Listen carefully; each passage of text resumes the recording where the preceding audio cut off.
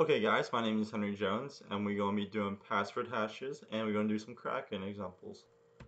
Alright, so on the agenda, we're going to do what is password hashing, purpose of hashing a password, purpose of salting a password, what is salting, showing salting working, types of hashing algorithms, what makes a good hashing algorithm, summaries, questions, and a hands-on cracking exercise.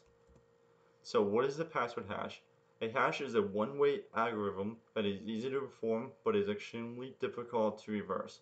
So you start with the password easy, it goes inside the hashing algorithm and it outputs the password hash right here. It is extremely difficult to reverse. So you go this way. Okay, so what is the purpose of hashing a password? The password itself will not be stored. So if this is a database, let's say, and you have the different users and the passwords. These are the hash values of the user's passwords. So Sultan, so let's say a user has the same password like Brian and Jordan. They have the same hash if they're using the same password. But with Salt, you take the password the users type in, add a random string of values at the end of the password. So you take this random string generated at the end of the user password, do the password plus this salt into the hashing algorithm to create the stored password. So this will make so they're still using the same password, but they would make the hash unique. So let's say if somebody gets into a database, they don't know Brian and Jordan are using the same password because the hashes are different. So types of password hashing algorithms. You have MD5, which is completely broken. Don't use it. It's cracked. It's 128 bits, as shown here. This is the smallest example. Then you have SHA-1, 160 bits, which is a little bit longer. Then you got SHA-2. This is a 512-bit example, and these are 512s also. So what makes a good hashing algorithm? So it has to be fast to calculate, but not too fast. If it's too fast, it's easier to crack. It has to have an avalanche effect, which I can show you. Give me 1 second. Okay. So let's say we type in Towson. So this is the hash for Towson, and let's say we add a bit of data. Let's say 1. It changes the hash completely. There you go. Alright, so back to the PowerPoint. So hashing collisions. So you take two different inputs, and they produce the same output. That's a hashing collision. You do not want that. You want two inputs to produce two different outputs, no matter what. It's an extremely low chance of the same output occurring, or the hashing algorithm won't work. The hashing algorithm, like bcrypt, is designed to be slower to prevent it from being easily cracked. This goes with number 1. So in summary, hashing is a one-way algorithm that is impossible to reverse. One use of hashing is to store passwords. Always store passwords with salt. Without a salt, users with the same password will have the same hash. Salting the password is adding a random string of digits characters to the end of the user's password. We review the types of hashing algorithms. There's many more. Characteristics of a good hashing algorithm. And we're going to do a hands-on cracking exercise. So questions: what is a hash? How are salts added to passwords? What is the purpose of salts? And what is the avalanche effect? I'll post the answers in the descriptions. So we're going to do a hands-on cracking exercise, but here are my sources for the PowerPoint. Thank you. Okay guys, so this is the beginning of the hands-on section. So we are in a hash generator right now.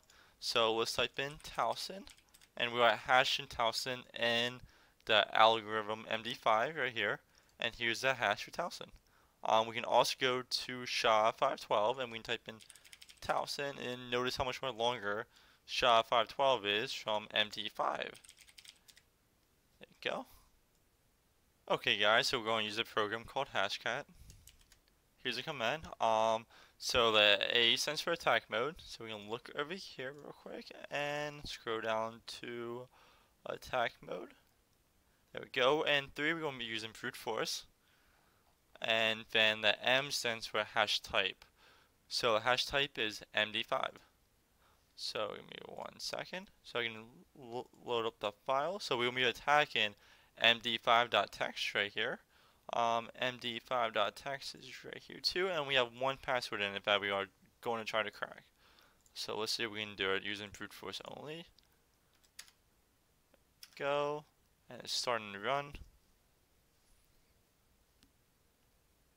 And let's see. And there we go. And we got the password right here. So password was just Towson. And I can show you the speed which it was cracked. So every status block you see is each incrementation.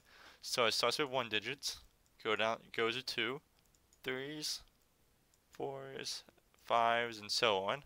And the speed is right here for each one. Okay guys, so we're going to do another attack now. This time it's going to be on a SHA-256.txt file. So we have attack mode 3, brute force again, and the hash mode is going to be 1400, which is this type of hash rate cracking. I can show you the file real quick. So this is the file right here, and it has one password, which we're trying to crack. So let's see if we can get it. Give me 1 second. I'm going to run this.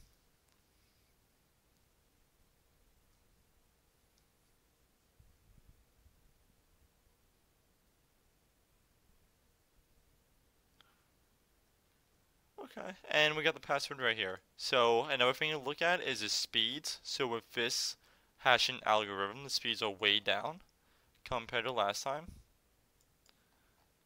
Just a much more longer algorithm to process. Okay guys, so we're going to do a brute force attack now using Hashcat. 1 second, there we go. And we're doing attack mode 3, brute force only. And we're going to do MD5 again, our hash type. And we're attacking this file, example.hash. This file is filled with hashes. I can show you real quick. There we go. And yeah, it's packed with different hash passwords. There's, let's see, roughly 6,500 lines. So let's see how many passwords we can get real quick.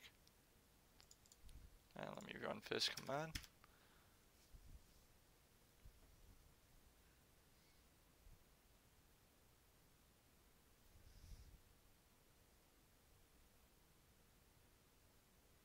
There you go, and here's the passwords.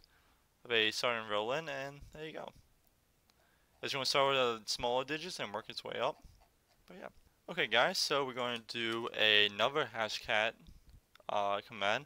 This one's going to attack the same file, same mode, attack mode 3, brute force, and same file hash format, MD5.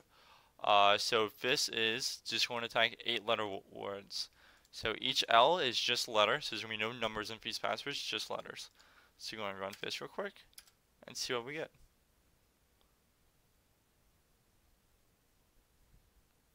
There we go, and here's all the 8-letter passwords that it's finding. I'm going to stop it real quick. There we go. And yeah, all the 8-letter passwords right here. Okay, so now we're going to do a dictionary attack with no rules. So here's a command. Still doing MD5. Now the attack mode is 0, so we're doing a straight dictionary attack. Same file as last time.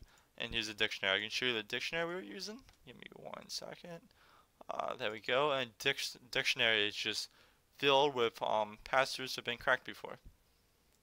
So there we go. And if any of these passwords matches the hash, it should pop up. So let's see what we get here. I'm going to run this command.